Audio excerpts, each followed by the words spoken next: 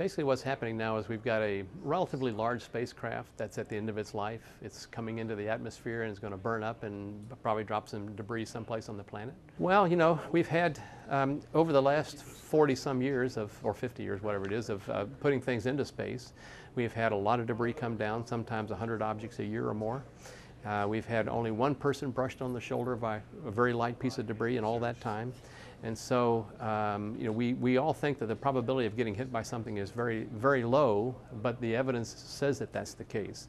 So it's not zero for something like this, but it is very low that somebody would get hit. And so as far as the sky falling, don't think so.